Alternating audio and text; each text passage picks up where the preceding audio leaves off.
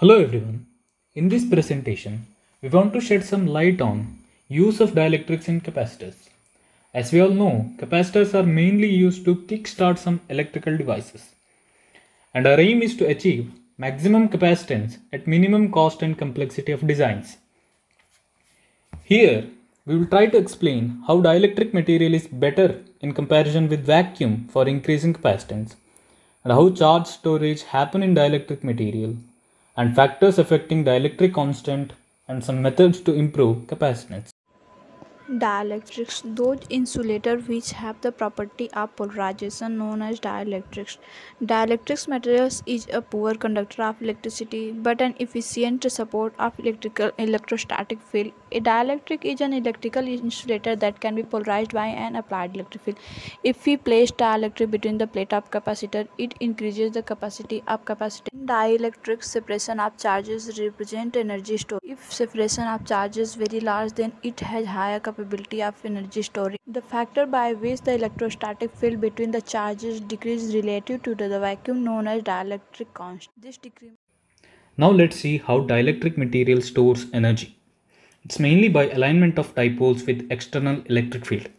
As we know, energy stored is given by U is equal to dot product of dipole moment with electric field. By this we can say, higher the dipole moment, higher the energy stored. In types of polarization, the electronic polarization, the center of negative charge clouds shifts according to the electric field. In atomic polarization, the atoms shift in electric field according to their electronegativity. In ionic type, the shifting of ions in an ionic bond causes very high dielectric constants. Now let's talk about factors affecting dielectric constant. One is fabrication effect. That's because dielectric constant of crystalline material is greater than that of amorphous material. The second is operational effect, like temperature, frequency, biasing, etc. For example, if we increase frequency to a very high value, the dipoles will change their direction quite frequently. This will reduce the dipole moment, in turn reducing the dielectric constant. And the other effect is discharge fatigue. This means as the capacitor gets old, the capacitance will reduce. Here now we understand how to improve the capacitance variation in dielectric. To increase the capacitance variation in dielectric, we consider a constant K, which is known as dielectric constant.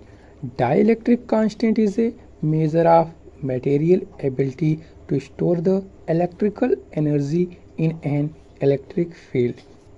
By selecting a dielectric material with a higher dielectric constant, then we can increase the overall capacitance variation. Here, second point is that the thickness of dielectric layer also plays a significant role in determining the capacitance variation. If we increase the thickness of dielectric, then we can get larger capacitance variation. And the third point is that the different type of dielectric materials have varying properties that affect the capacitance variation. Some material like ferroelectric material or piezoelectric material. By selecting this special type of material, we can achieve a higher capacitance variation.